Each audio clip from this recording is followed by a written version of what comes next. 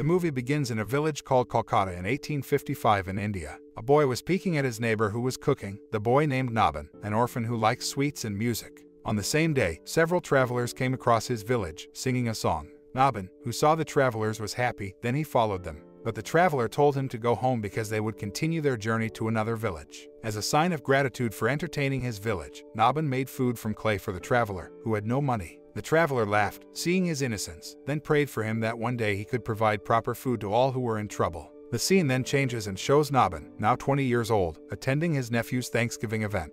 He told his father's family that he would cook for the guests attending his nephew's Thanksgiving event.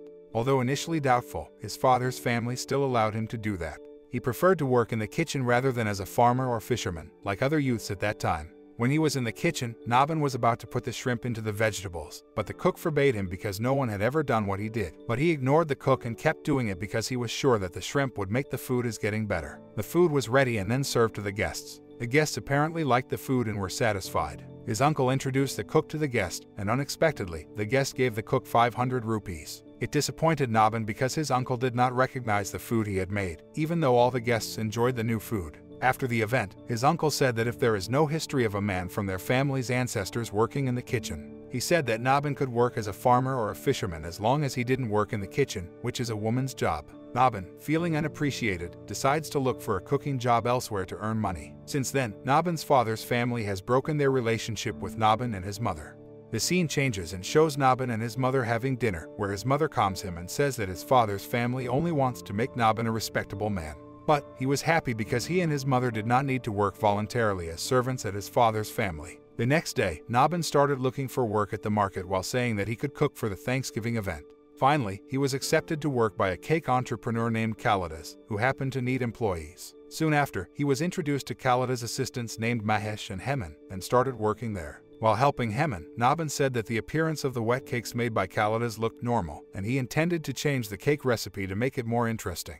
However, Heman scolded him and said he could experiment as he pleased if he had his own cake shop. Unlike Heman, Mahesh supports his idea, and without Kalidas knowing, he adds raisins to the wet cakes for sale. While Nabin was guarding the shop, a girl named Kirad came, who was hiding in the shop. Knowing that she is the granddaughter of Mr. Bola, a respected family in the village, he served his cakes to Kirad. When she had eaten almost all the cakes sold, Kirad said that all the flavors of the cakes seemed mediocre and nothing special. The scene then changes, showing that Kalidas is angry because he knows his cake is given for free. He punishes all his employees by cutting their salaries. This makes Nabin feel bad for Mahesh and Heman, so he decides to look for Kirad's home address to collect the money for the cake. When he got there, Nabin saw several renting people at Mr. Bola playing music. Nabin, who really likes music, approached them. Soon after, he was then offered to become a member by a girl named Karan, the band's vocalist, but he refused the offer because he was already working in a cake shop.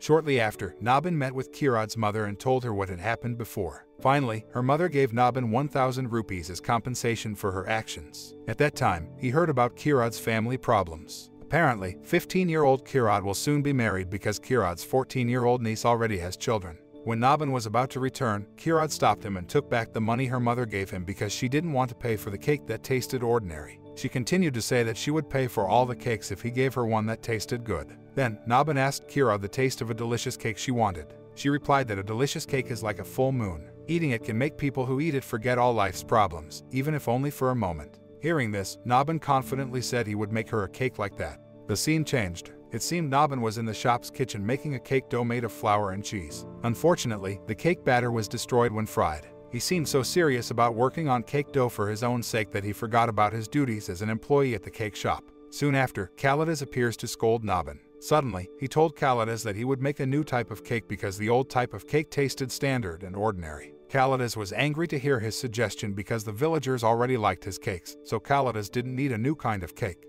Afterward, Kalidas told Nabin to go to the queen's house from the upper caste to record the cake ordered. Queen said that she wanted to serve a dessert that her guests had never eaten. Nabin agreed to her request without compromising on his boss, Kalidas. However, when he returned to the shop's kitchen, Nabin was confused when he wanted to make a dessert that would be given to Queen. But when he saw Mahesh eating the leftover apple cider, he had an idea. He asked Mahesh to bring him any mango cider to mix with apple. The scene changed at the Queen's residence, showing Nabin serving his homemade dessert to guests. The guests did not seem interested in dessert because they often ate mangoes. He said that he was ready to be punished if the taste of his dessert was disappointing. Soon after, the guests started to eat it, and it turned out that the dessert was made of mango dough with apple cider. They enjoyed the dessert like a child who was starving. They who had eaten the unique dessert praised the talent of Nabhan. Seeing that, Queen seemed happy that her guests were satisfied. After that, Kalidas came to Nabhan's house and fired him because he did not set the appropriate price on Queen, so Kalidas lost 5,000 rupees on the materials he had purchased. Kalidas said that Nabhan is not suitable to be an entrepreneur and is more suitable to be a clown because he only makes customers happy and amazed without thinking about profit. Soon after, Nabhan's uncles came and said that he was embarrassed. He insulted Nabhan by saying he was a cursed child. That's why he killed his father before he was born. Unable to withstand the insult, Nabhan's mother burst into tears and broke her piggy bank to pay for Kalidas' losses. Soon after, his uncle said that he gave Nabhan and his mother a week to leave their rented house. After the incident, Nabhan continued to look for work in several shops, but unfortunately, none of the shops were willing to accept him as their employee. Having no choice, he is forced to work as a toilet cleaner. The next day, Nabhan becomes the target of insults from the villagers who see him, and only Mahesh cries bitterly at his misfortune. On the other hand, Nabhan's mother, who had just finished washing, was also insulted by other mothers, saying that they would be ashamed if they had a healthy son but only worked as a toilet cleaner. At night, Nabhan's mother looked like she was crying and was about to do the unthinkable because she couldn't take the insults from the villagers anymore. Then, Nabhan said he was forced to do the job because Kalidas had told all traders not to accept him. Hearing this, Nabhan's mother, who still has money saved to pay the rent for the house, asks Nabhan to focus on his goals. Then, he said he agreed to that, but he did not have any resources to achieve his goal. The next day, Nabhan tried to play music by practicing drums with Karan's group. He seemed fluent in playing the drums, making Kirad pay attention to him. While practicing drums, Mahesh came with good news. Apparently, Mahesh came with one of the Queen's guests the other day, Shandu, who wanted to work with Nabhan. Shandu, who sells sweets at the market, wants Nabhan to make him cakes to sell in his shop. Suddenly Mahesh said he wanted to quit Kalidas' shop and join him. Hearing that, Nabhan became excited again to make cakes. After a week, Nabhan and his mother moved and decided to rent a house at the end of the village to get cheap rent. As time goes by, he always imagines the figure of Kirad when he is working and even when he is eating. Finally, Nabhan dared to express his feelings to Kirad, and it turned out that she accepted it because she saw him as a good man. The scene then moves, showing someone from the upper caste giving the token money to order sweets at a Thanksgiving event. On the other hand, Nabhan was very lucky because Kirad's parents accepted him as he was, so their wedding was held. On the first night, Nabhan felt embarrassed because he still couldn't give Kirad a cake that resembled the full moon she wanted, so he was determined to keep looking for the right recipe to make a cake similar to the full moon for her. A few days later, many people gathered in front of Shandu's shop. Suddenly, a shop owner wanted to collect Shandu's shop rent because he had not paid rent for a year and a half. At the same time, a man from the upper caste threatened to report to the police if he didn't deliver his sweets order on time. This confused Nabhan and Mahesh because they did not know this. While Shandu himself was drinking with his friends at the entertainment venue, Nabhan, who knew his whereabouts, met him. Nabhan looks sad and scared over what happened earlier, then tells him about it. But because they were drunk, they didn't believe what he said. Unexpectedly, a comfort woman named Madhu helps Nabhan. She feels that the money from her guests has made it difficult for others, so she gives the money to Nabhan. Feeling moved, he promises to return her 5,000 rupees someday. The next day, a man from the city came to the market. The man was named Bani and was in charge of patenting something. When he reaches Shandu's shop, Nabhan and Mahesh are being chased by time to make an order for upper caste family sweets, so they ignore his arrival. Not long after, Shandu, who was about to sneeze, accidentally spilled a medicinal pill into the sweet mixture. He tries to take the pill but fails as it is mixed with the dough. He was furious because the order had to be delivered, so he could only pray that the sweets being made would not cause any side effects without telling Nabhan and Mahesh what he had done. The scene then changed where the Thanksgiving event took place. The guests initially seemed to enjoy the sweets served, but not long after, the guests actually vomited because of the poisoning. Afterward, the guest who did not accept it beat Nabhan, while Shandu just ran away. Unlike Shandu, Mahesh, who saw this, protected Nabhan from angry guests. After the incident, Shandu's shop was finally closed because it had not paid the rent, and the rest of the money that Madhu had given him was forced to compensate the shop's customers. Since then, Nabhan decided to stop making sweets and cakes because he felt very disappointed and desperate. 2 weeks later, Nabhan chose to lock himself up at home. Soon after, Mahesh comes to comfort him, but it is in vain. It turned out that his behavior also irritated his mother. She made fun of Kirad by saying that if she was in Kirad's position, she would choose to end her life instead of just watching her husband be insulted by others. Hearing that, Kirad was offended by her words, so Kirad left the house without saying anything. Knowing his wife didn't come home, Nabhan went to find his wife. When he arrived at an old building, Nabhan, who never found his wife, wept bitterly because he could not be a useful husband. Kirat, in the old building, clearly couldn't bear to see Nabin in despair. She went out to meet Nabin and said she would return as long as he wanted to rise from failure. She continued to say that she doesn't care about what people say and will always be by his side. It turned out that her words touched Nabin. Then he hugged her and promised not to disappoint her. After that, Nabin went to find capital to open his own shop. Unfortunately, he did not have a guarantee to be mortgaged to get capital. When he returned home, Kirat unexpectedly gave jewelry from her parents to be pawned so that Nabin could get money. At first, Nabin refused because he would feel ashamed of Kirat's parents, but Kirat explained that she felt sincere if it was for his success. Finally, Nabin returned to the pawn shop, but he cancelled his intention because he heard that the interest was high and the pawned goods were at risk of not being returned. Nabin finally goes to Queen's house and hopes Queen will buy his wife's jewelry, but she is angry to see his actions, which she thinks are sinful because they sell their parents' gifts. However, Queen knows that Nabin is talented, so she gives a gold coin to him to build a business. Seeing that, Nabin is surprised by her kindness, and he can only cry with emotion and promise to return it. The scene changes and shows Kalidas, who is surprised when he finds out that Nabin will open his own shop opposite the Kalidas shop. Meanwhile, he looked for equipment for his shop, accompanied by Mahesh. A year passed, and two people from the next village were looking to buy cakes at Nabin's shop. But because it was quiet, the two people became hesitant and chose to buy at the Kalidas shop.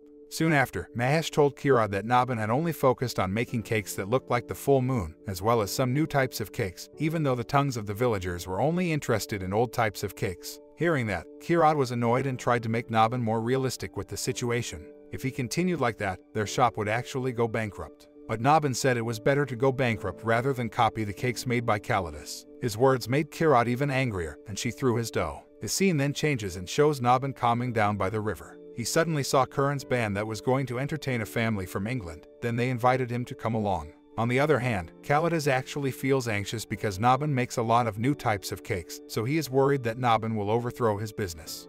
When they arrived at the family's house, Nabin replaced Karan with singing because he suddenly had inflammation. Unexpectedly, Nabin sang the song with great appreciation and impressed the people who heard it. The host, who felt very entertained, served him and the others a snack. When Nabin tasted it, he looked surprised because the snack was soft, savory, and delicious. After that, he asked how to make the snack, and because Nabin had entertained him well, the host named Mr. Paulo was happy to invite him to the kitchen to teach him how to make the snack.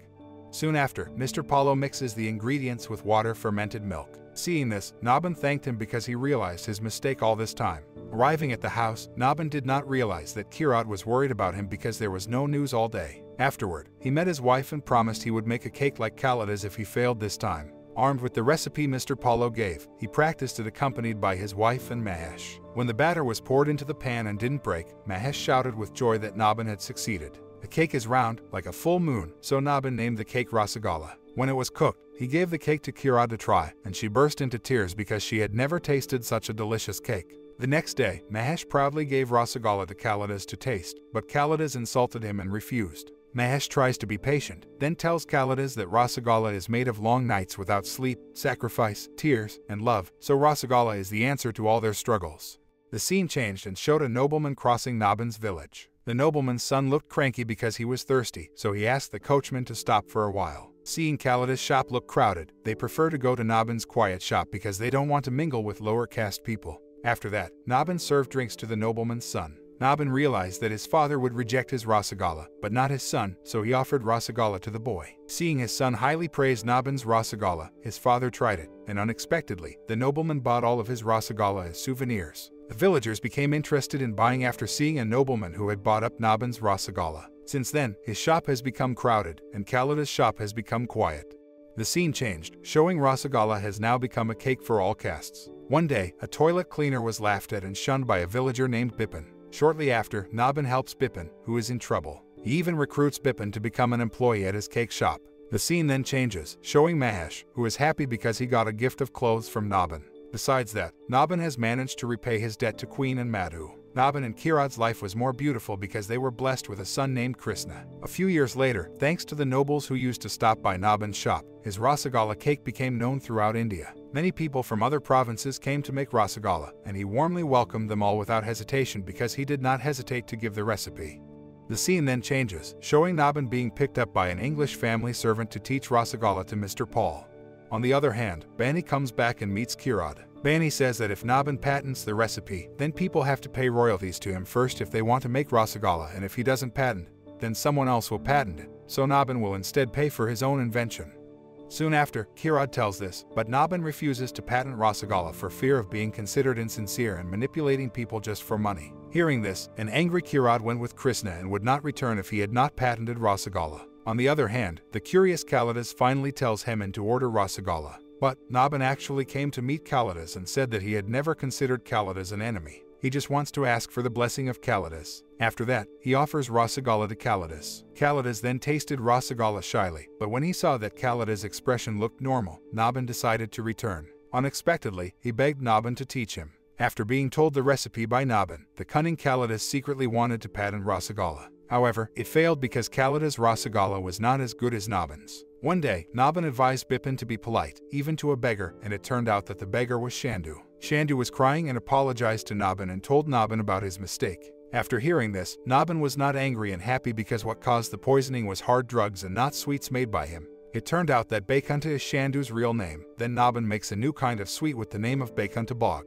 After that, Nabin met Kirad because he wanted the first person to taste Bakunta Bog to be her. Finally, she was forced to taste it and looked happy because it was delicious. Nabin explained that even when people worldwide tried to imitate his recipe, he still believed that no one could match his homemade taste. Since then, Nabin and Kirad's relationship has been on the mend. This film is based on the true story of Nabin Chandra Dash, a Rasagala cake maker who died at the age of 80 in 1925 and became one of the richest people in Kolkata despite never attending school. Apart from Rasagala and Bakunta Bog, Nabin makes many cakes and sweets. All the cakes and sweets currently sold across India are derived mostly from Nabin Chandra Dash's recipe. The moral that can be learned from this movie is to make it a habit to always work hard and be diligent in doing something because the results will not betray the effort.